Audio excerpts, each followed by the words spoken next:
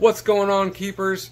I'm Kane and this is Noodle, and today we're going to be going over the top 5 best non-mammal pets. So if you're looking for something other than a dog, a cat, a rabbit, or a hamster, you may just want to stick around and see what we've got in store.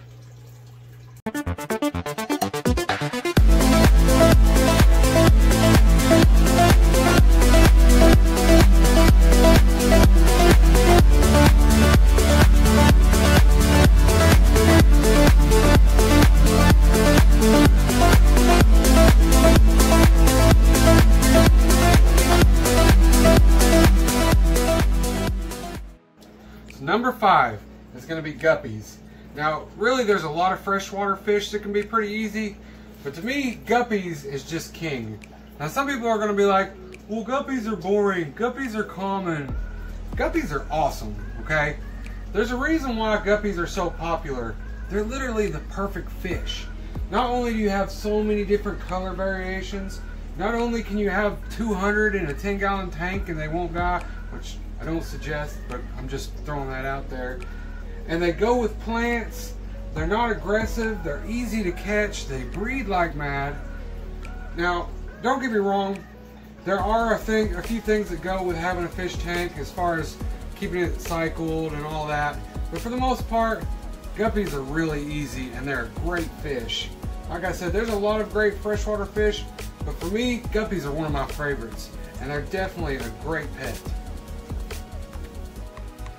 Number 4 is going to be the bearded dragons. Now, bearded dragons are pretty cool. They're super laid back. Now, there's a trade-off here. One thing about bearded dragons, they do require a little bit more. You have to have a heat lamp. You don't need UVB. UVB is a requirement.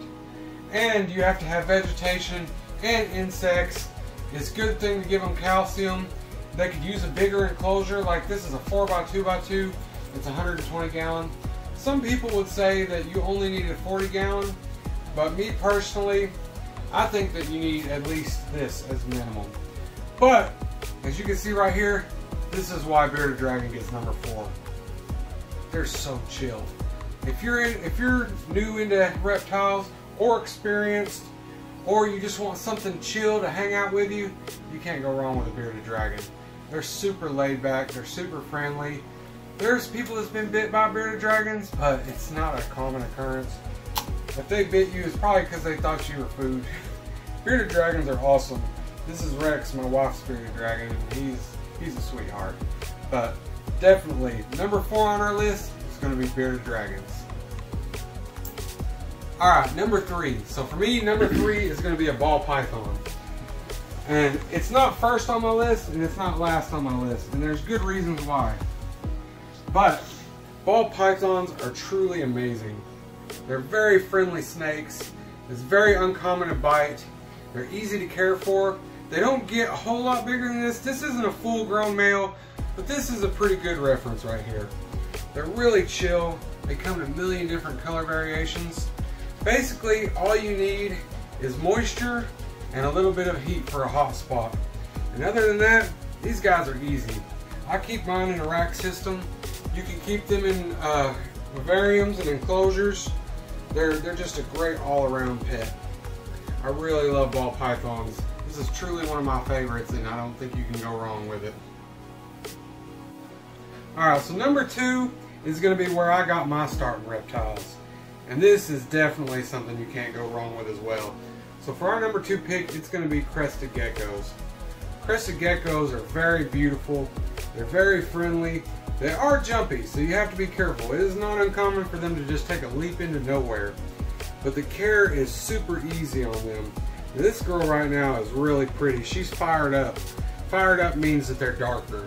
So sometimes they get darker and their colors are more vibrant, and then sometimes they're more dull. But this is our female, and she's a great animal. I love her to death. For crested geckos, you don't have to have heat. They stay at about room temperature, and you don't have to have UVB, but you can provide it for them. They're a nocturnal animal, or some people say, I can't remember the name for it, but they're active in the evenings and in the mornings. And as far as their diet and life goes, they need Basically, it's a powder supplement that you mix with water once every 2 days, and you can feed them gut-loaded crickets dusted in calcium powder if you want, but I know a lot of people that just feed the prepared diet and have no issues. This is a super easy animal to keep. It almost takes care of itself, and it's great. You can keep them in planted tanks. You can display them. They're beautiful. They're friendly. As you can see, it's very stunning. So this was my first reptile, and will always have a near and dear spot in my heart. Number 2, definitely crested geckos. For our number 1 pick for the best non-mammal pet is actually going to be a tarantula. I know some of you have already probably clicked off the video, but that's alright, because I'm fixing to tell you why. There is nothing, and I mean nothing, easier than a tarantula. Now, we'll post a picture right here of me holding one. They can be held. Most groups require you to say hold at your own risk before you can even make a post, but I feel like that goes with anything and doesn't need to be said. Nonetheless, they're not really made to be held. So we'll go ahead and get a close-up of a couple of them right here that's out. So you can see Big Daddy right here. This is our Brazilian black tarantula. And over here, this is our red leg Mexican tarantula. That is Scarlet. Now, neither one of them are out right now on display, but I see these all the time, and I'm going to tell you why they're great and why I think they're the best non-mammal pet. Because you don't hardly have to do anything to this animal, invertebrate, you get what I'm saying. You build an enclosure. As you can see, you can build a beautiful enclosure. Now, sometimes you will get some species that will just demo that thing, but for the most part, they don't bother it. So you can be really creative. They don't take a big enclosure, so it's a small space. So basically anybody can own one. Everybody's got space for this much room. They don't require a lot of care.